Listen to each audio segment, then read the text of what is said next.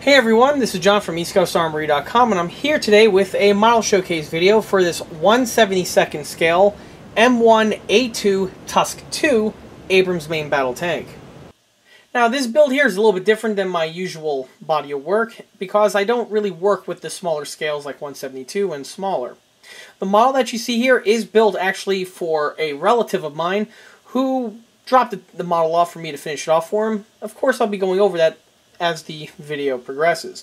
Now, normally I do take on-commission build projects, however, not in 1/72nd scale. I typically take projects from scales between 1/35 and 1/6.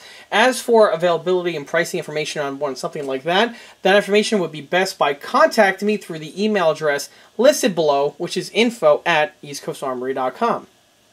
Before we go any further with the video, let's go ahead and take a quick walk around the model. And this vehicle here is the M1A2 fitted with the TUSK II up armoring package. As pretty much most of my audience will know, the M1A2 is the current main battle tank which is utilized by the U.S. Armed Forces and is used by both the U.S. Army and the U.S. Marine Corps. This vehicle, of course, was developed in the late 1970s and was adopted by the U.S. military in the early and mid-1980s. Since then, the vehicle has undergone a constant upgrade and modernization program, keeping the vehicle up to date with new modern technologies that become available. This would include both armor and electronic packages. After the first Gulf War, in the mid-1990s, the M1 was upgraded to A2 specifications, which gave it several advantages over the legacy A1 and the original M1 which preceded it. This would be the vehicle that the U.S. military would use during the Second Iraq War in 2003. As was the case in the first Gulf War, the Second Gulf War, the M1 was proved to be a very effective main battle tank. However, just like with all tanks, the vehicle does have some limitations and shortcomings in urban situations. Some of the threats that were being countered by the vehicles were your standard gamut of Soviet light shoulder-fired anti-tank weapons. These would of course include RPG-7s, RPG-2s, and even B-40 rockets.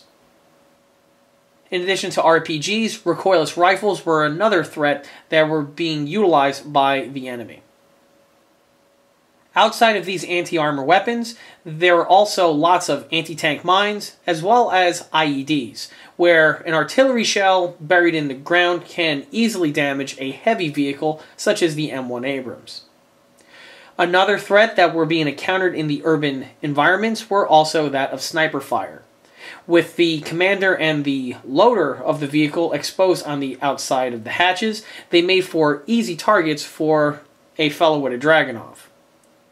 Now, the tanks themselves were more than capable of dealing with the RPG threat from the front position, as these are the portions of the armor which are very, very strong and are thick enough to thwart a warhead-shaped charge like an RPG.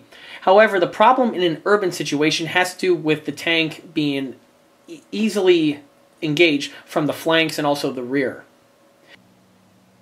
In order to address these threats, the military developed the TUSK package. TUSK is an abbreviation for Tank Urban Survival Kit. The first iterations of these kits were developed in the mid to late 2000s time period. The kits consisted of reactive armor plates which were to be bolted to the pre-existing side skirts of the vehicle. To better protect the tank against IEDs, a applicant armor panel was mounted to the lower plate of the vehicle. To protect the commander and the loader from sniper fire, a Crow's remote control weapon station was mounted next to the commander's cupola, which replaced the standard M2 HB that the tank commander would have access to. The loader would have a sheet metal shield fitted around his M240. The TUSK package did offer a lot of benefits compared to the tank previously. However, there was still some more room for improvement, and this led to the TUSK II upgrade package. What the TUSK II package had was it utilized the same reactive armor side skirt panels for the side of the hull, but over the side skirt reactive armor tiles themselves, they added these semicircular plates which offered even more protection against threats. The same type of plates and reactive armor tiles were also this time incorporated onto the turret sides as well. Some other modifications also had to do with the loader's M240. The sheet metal shield did offer some ballistic protection against sniper fire. However, some complaints that emerged was that the shields did inhibit some visibility and situational awareness that the machine gunner can have access to.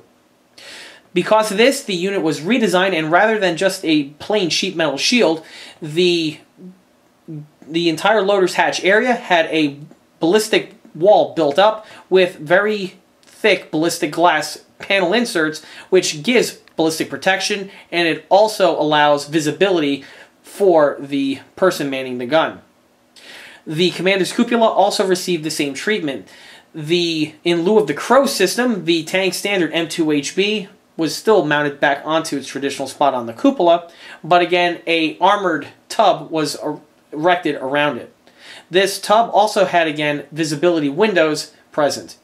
This package is very similar to what was done to the Humvees, as well as also what is commonly seen on Israeli vehicles as well. Another bit of kit which was borrowed heavily from the Israelis had to do with the mounting of an M2HB 50 caliber machine gun over the tank's main gun barrel. The purpose of this was to give the tank more firepower in dealing with threats such as RPG teams or even Sagger teams. Even though the tank does have a coax M240 machine gun, the 50 caliber gives added punch, and it can defeat other obstacles like walls and other structures that can be used as cover by anti-armor teams. The 50 caliber bullet has better penetration compared to the standard 7.62 NATO round fired by the coax M240. Other than this up-armoring package, automotive-wise and armament-wise, the vehicle is exactly the same. They still utilize the same Rheinmetall 120mm smoothbore gun, as well as the standard jet turbine engine found on the standard M1A2 SEP Abrams. Before we go any further with the video, let's go ahead and take a step back to when the model was first started, or in this case dropped off, in order to get a good idea on what the condition of this model was in when it was first dropped off at the shop. And here's the model at the start of the project. For the base starter kit, the model is that of a 1/72nd scale M1A2 SEP Abrams with the TUSK II conversion set from Tiger Model. Tiger Model is a relatively new model company. They've been producing kits for about 5 or so years now, and they've been primarily building kits in 1/35th scale. Their 1/35th scales are very nicely done and are on par with the other super kits that are available on the market. In addition to their 1/35th scale line, they also apparently have a 1/72nd scale line of models as well. Now, their models are all injection molded plastic, however, they do also include several frets of photo etch. Now, being 1/72nd scale, this is the type of model that I don't really work in. I'm not really into the whole Braille scale and 1/72nd scale scene. The reason why you see this model here on this desk today is because this model here is actually a rescue. The model belongs to a relative of mine, and the fellow started the build, worked on it on and off for about a year. However, he hit a point where he made a mistake in the model, and he got so disgusted with trying to repair the mistake that he actually damaged it and was about to throw it in the trash. He basically gave me an ultimatum where, listen, John, I have this model kit here, I screwed it up, either you can rebuild it, otherwise it's going to go in a landfill. Of course, I can't just let someone just throw away a perfectly good model, specifically one of this quality, so I decided to take it under my wing and repair it, getting it up to its completed state. And that's exactly why we have it here. Otherwise, I'm not really into the 1/72nd scale range.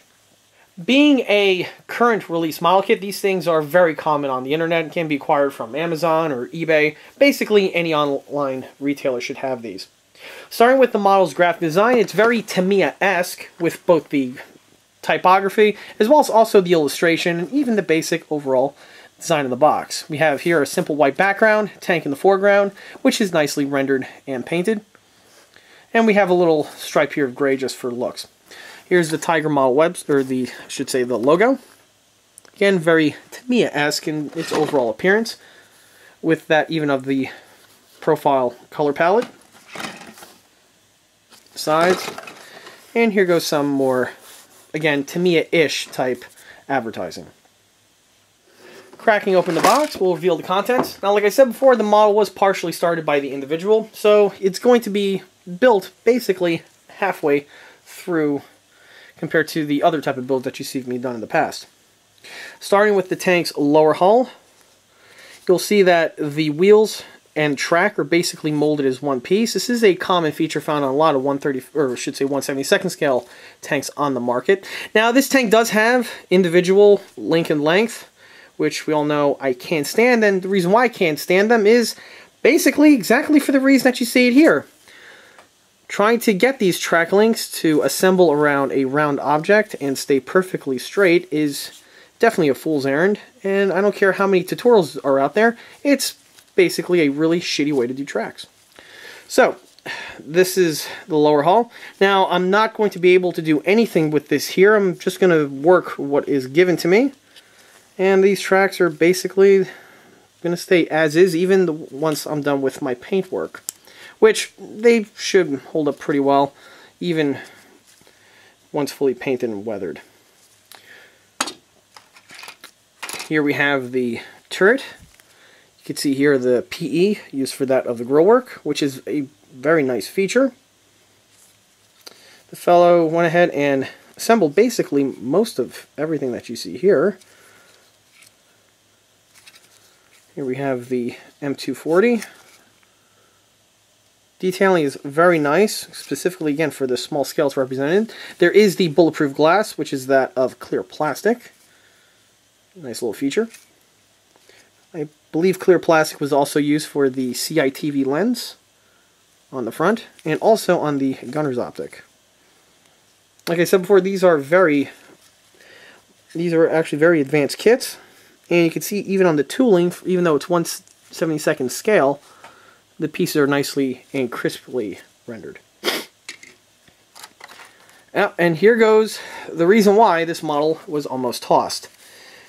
The guy was building it, he glued the fenders on. Unfortunately, he forgot that this is a TUSK II, which has a different set of fenders, and he glued on the fenders for a standard Abrams. When he noticed this, he tried to pry the pieces off, and got this really chewed up effect that we have here.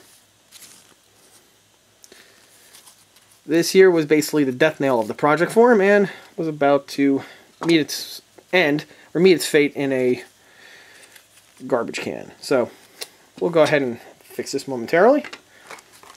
Here goes the runner. We have here, of course, the armor sides. And here go the side skirts that need to be utilized, as well as some more TUSK II components. Commander's cupola, M2HB, and more details. Getting further in the box, there's mostly an empty runner here. Some more options for that of cupolas. This one here looks like for that of an M1A1. This one here is for the M1A2.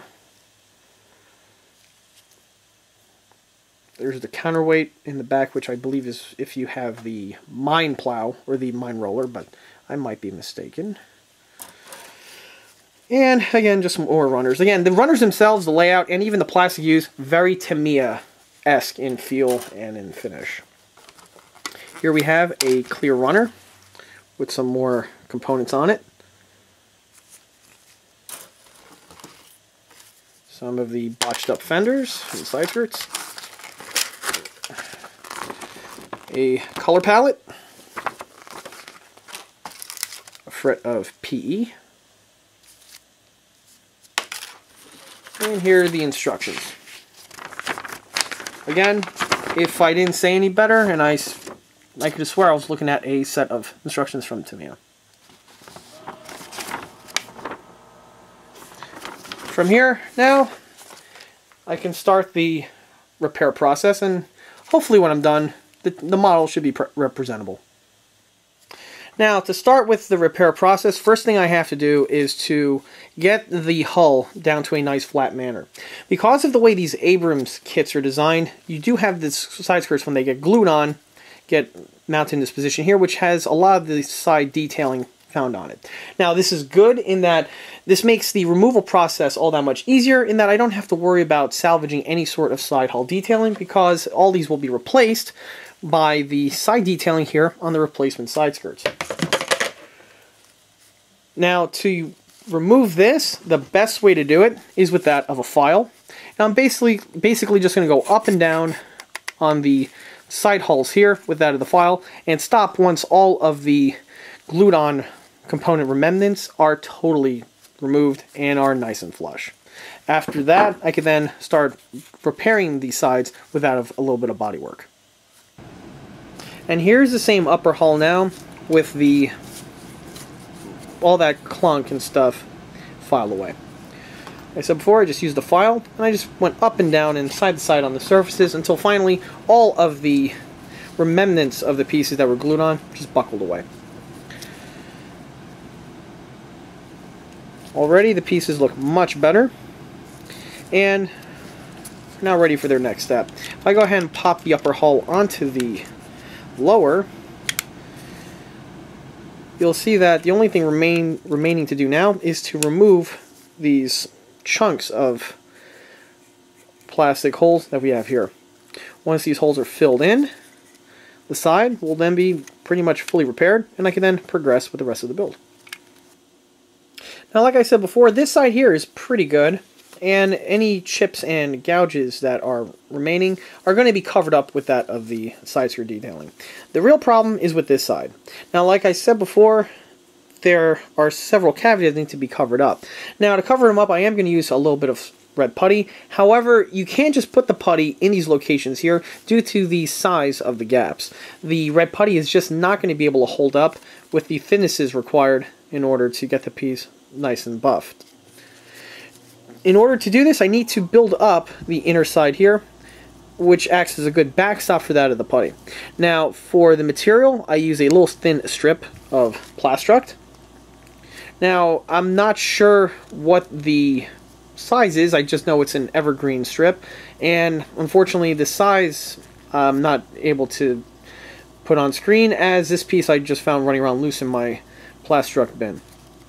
Now, the piece has been glued on. Now I'm going to go ahead and square everything off so that the bottom is nice and flat, and then from there I can go ahead and add on the red putty.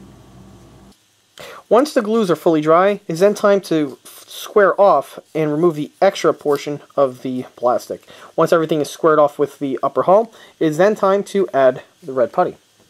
Now, a common question I get in emails and in comment sections, what exactly do I use for bodywork on my models? And the answer that I give, and the truth, is this material right over here. This here is red glazing and spot putty. It's from USC. This material is very easily found online with a simple Google search, and it's sold basically through online auto store and body repair type companies. Now, this stuff here is the same stuff that I use on basically every single one of my builds, from a 135 all the way up to a 116 and even a 1/6 scale build, all utilize this material. The material itself is the pre-mixed version. Now, when it comes time to buying putty, there are two versions to watch out for. This is the pre-mixed type, where it's ready to go out of the tube, and then there's a type which looks very similar to this, but has a little extra tube of hardener in which you need to mix it together in order to get it to solidify. That stuff you want to avoid, and is really not suitable for plastic models. The one that I use here is the way to go.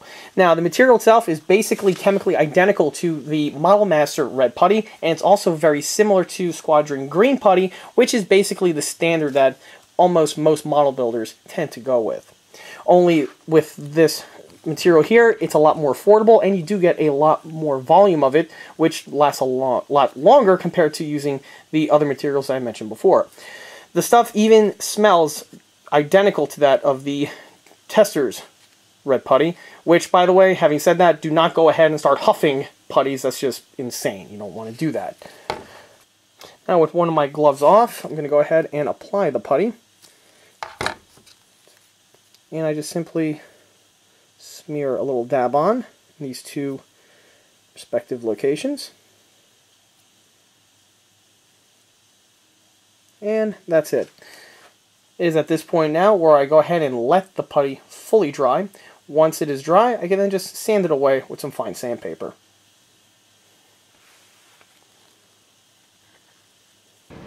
With the last of the repairs now made, the model was then finished up, and at this point here it's ready for painting. With the turret removed, I could go into more detail on the hull. And here we have the hull now as one piece.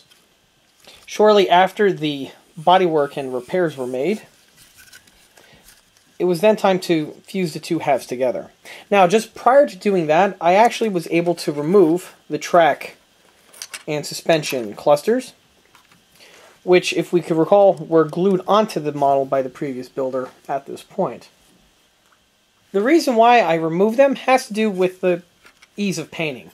With the units removed from the tank, I could go ahead and get the entire upper and lower hull into its base coat, and I can also go ahead and thoroughly paint all of the suspension components when they're off the model. Being one piece, they would simply lock back onto their appropriate locations for final assembly.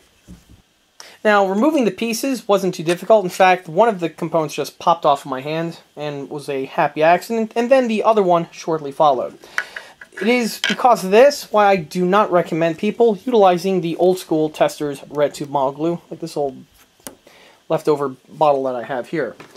This was the adhesive that the previous builder used, and he tends to like using it on his models. This glue, even though it is very affordable, tends to be more on the lower end.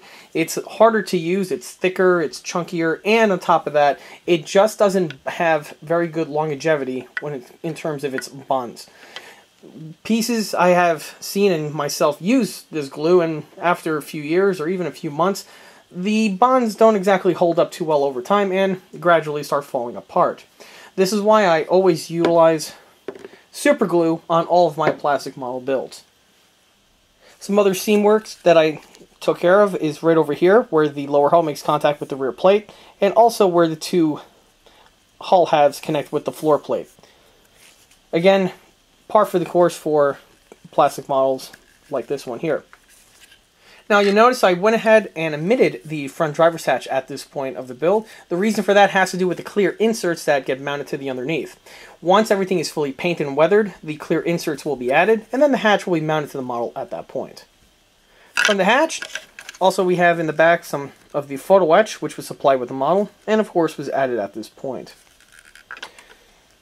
And now that takes us to that of the side skirts, or the pieces of detailing which basically started this entire build for me in the first place. These are the kit original ones and were assembled out of box. And once fitted to the model, even in a test fit point, you'll see how they cover up the sections that were damaged when the original builder made his mistake. And the sections that are visible when the skirts are added, the bodywork totally eliminates any presence of the original damage whatsoever. From the hull now takes us to the turret. Now the turret again was pretty much completed at the point when I took over the build, and I just basically finished it. I added the last of the photo etch for the front portion of the turret armor, as well as the remainder of the Tusk detail components, such as the antenna bases, the commander's cupola, and other things of that nature. Now, when it comes to the CITV lens, this was originally glued on by the other builder. However, when he glued it on, it was slightly cockeyed, and I decided to pop it off. Luckily, he used the same glue that was mentioned before, and the piece was able to be removed with not a whole lot of effort. I went ahead and cleaned up the areas where the unit was glued on to the tank, but on the CITV insert, as well as also on the mounting hole itself. Once fully cleaned off, the piece now sits on in a nice flush manner. However, will be added after the unit is fully painted because of the clear insert, similar to that of the driver's hatch. For the commander's cupola, I went ahead and assembled it as the kit intended. The pieces are very nicely detailed and assemble very easily and pretty much effortlessly. Of course, the only caveat is the small size is very easy for a part to fling off out of your hand or a tweezer and go to Lost Partia, which is definitely not something that you want to have happen to your build. Now you notice that the bulletproof glass segments are currently not installed. Of course, these will be mounted shortly after the model is fully painted. Moving from the cupola takes us to the last of the work that I needed to make to the turret in order to get it ready for painting, which is that of some seam removal. With the way the turret is designed, there's a small little seam that runs on the front portion here of the turret and goes around the edge here of the front. The seam is present on this model as well as it's also present on, again, most other plastic renditions of the Abrams, and with some sandpaper I just polished it away and removed it. From there, I basically just polished up any other little bit of flash or any other bit of runner snippets that may have been left behind from the other builder. Just getting the turret again polished so I could get it into paint. And here's the model now fully completed. Let me go ahead and bring the model in closer in order to get a good idea on what was finished and the other work that went into this build.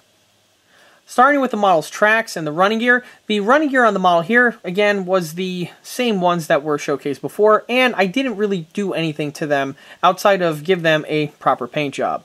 Now, the tracks, when they were removed from the lower hull, this made painting of the tracks and the wheels a lot easier, and I definitely recommend anyone who's building this kit to do the same procedure. It will save a whole bunch of time and solve a lot of headaches that can emerge, specifically when trying to hand paint each and one of these components if they're already glued to the model. Now the track sections are the same Lincoln length assembly that was showcased before in the unboxing, and I didn't do any sort of revisions to them whatsoever. The only fine-tuning that I did do was that on some of the sections where the Indy links connect, specifically on the rear here of the sprocket, I went ahead and polished it slightly with some sandpaper, which blended the joining sections and making for a nice smoother assembly. That was really the only polishing that was needed, and then the tracks just went into their painting procedure. Now, to paint the tracks, just like I do on the larger scale builds, on the M1 Abrams, just like on the other American tanks since World War II and onward, the tracks have rubber and steel components. When it comes time for painting, you want to paint these materials in two different colors in order to make them stand out from each other and preventing them from just blending in together. The way this was done was that the tracks were spray painted flat black. I also went ahead and weathered them with a few washes. And then with Tamiya, I believe it's called rubber black, I went ahead and painted the track pads with this material. This was also done on the inside of the track as well. This is the same procedure that I do on the larger scale builds, and once done really makes the track pop compared to just leaving it with one shade. The CITV lens has been added permanently, as we recall that was popped off during the build. And you can see I went ahead and mounted on the Commander's cupola armored shields with their clear plastic inserts. The clear plastic inserts went on very effortlessly, but I must warn, this has to be done with a lot of patience, as is very easily done where if you're clipping off the plastic, it could fling off to Lost Partia and you're basically screwed. This was also true for the Commander's cupola prisms as well. It's hard to get in frame, but all of the prisms that are on periscopes on this model have clear plastic inserts added. Moving our way to the rear bustle, you can see here a spare tire, which was kit supplied, and I also went ahead and threw on the bustle rack a spare sprocket tooth ring, which again was kit supplied. Here we can see the antenna is now fully painted. Again, all these components are built out of box with absolutely no mods needed to have been made. One final thing to point out about the clear periscopes, or I should say the armored bulletproof glass inserts, is when it comes time for installation, for the adhesives I actually use very thin and runny CA. This was applied very carefully with a bit of wire, and I just dropped the adhesive onto the inner portions, and the CA just ran around the perimeter, sealing it to the clear plastic part. It was a very cautious, again, you're going to need to exhibit a lot of patience for this assembly, but once done, the results are very beneficial, and the pieces are nice and strong, and you're not going to have to worry about them popping off as the model ages. Now takes us to the paint and the weathering. Now, with this model here, you are limited with the amount of variety and color schemes that this vehicle can be painted in. For this model here, I painted it with the way it's represented on the color palette, as well as even on the box art, which is overall desert sand. This is basically how American vehicles of today are painted. Now, just like on the box art, I went ahead and highlighted and changed the color of a few key components from the desert sand to NATO green.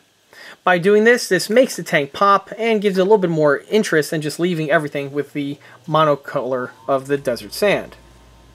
The funny thing is, the paint and even with the way the pieces are highlighted are very similar, if not in some ways identical, to a recent 1/16 scale M1A2 build that I completed. Of course, that video is found on the ECA channel.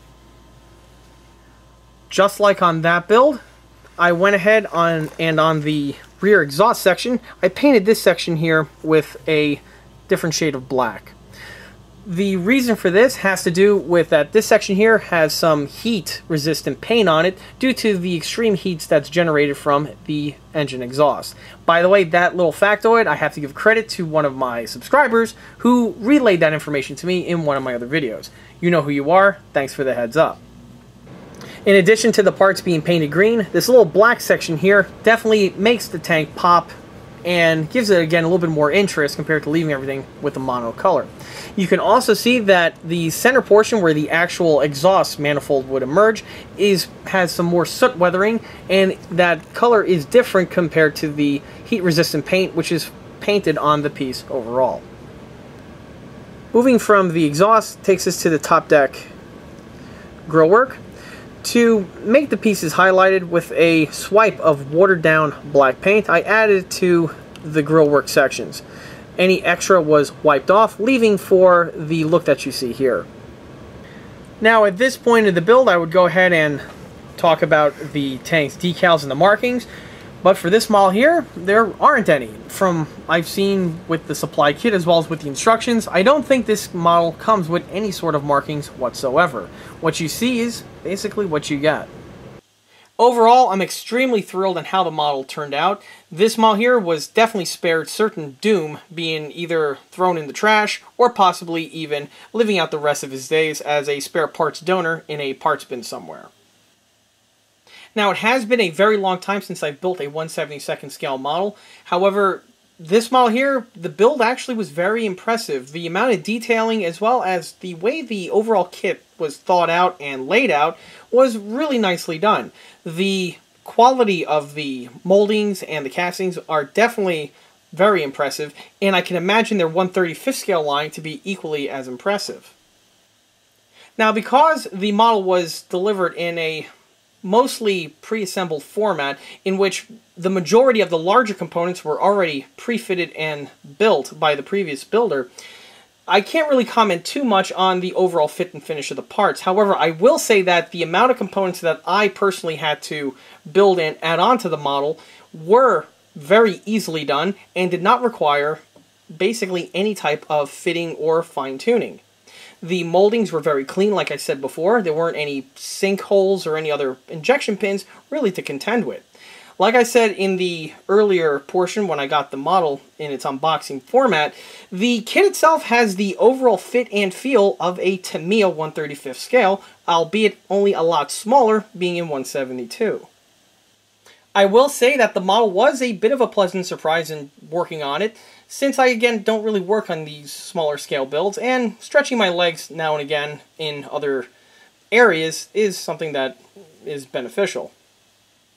Now, even though my hatred of the Lincoln length tracks are known far and wide, I will say that on this model here, the Lincoln lengths weren't really that bad. Partially because they were already pre-assembled by the other builder, but because the majority of the spans were already pre-molded onto the wheel sections, this did simplify the amount of Lincoln length required to assemble the tank. Now, personally, I'm still not a fan, and I'm not won over by this track method in any way, shape, or form, but on this model here, it was somewhat tolerable. However, I would prefer a set of vinyl tracks over the Lincoln Links on any day of the week.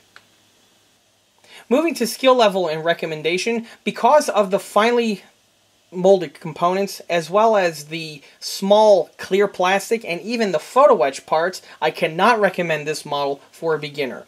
Something like this is definitely way too intricate, and a beginner is going to have some struggling dealing with a model of this complexity, even in 1/72 scale. Something like this would be best for a intermediate and an advanced builder, someone who definitely has several builds under his belt, as well as the type of patience and the adhesives and tools required to assemble some very small components, namely of course being the clear lenses on all the periscopes, as well as the other finely molded detail components that are found on the tank as a whole.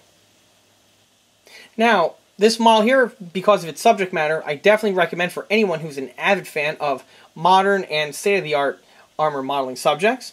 This build here would definitely fit in a collection with Leopards, T90s, Merkavas, any other sort of vehicles of this era. This guy here would definitely fit in very nicely in that collection. Of course, this vehicle here would definitely apply for anyone who is an avid fan of Braille scale, which there are several individuals out there that really dig working on models of this scale. Of course, anyone who's an avid fan of the M1 Abrams tank family will greatly appreciate this build here, and the TUSK II will easily fit into someone's collection that has the original M1, the M1A1, A2, all the way up to this variant that we have here. And finally, another person who I would recommend this kit to would be someone who is an avid wargamer.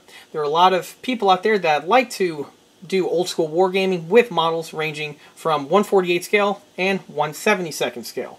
Of course, this model here will easily fit right into that little niche and will definitely be a nice addition to that person's collection as well. And with that, that wraps up this model showcase video for this 1/72 scale M1A2 TUSK II Abrams main battle tank. If you like this video, be sure to subscribe to this channel where you can get updates on new model showcase and project update videos when they get posted. Another way to keep in the loop of new posted content is by liking us on Facebook. There I have more pics of this particular build as well as the other smaller and larger scale builds that have been posted on the ECA channel in the past. Furthermore, don't forget to swing by eastcoastarmory.com for more larger and smaller builds and detail components. Thanks for watching.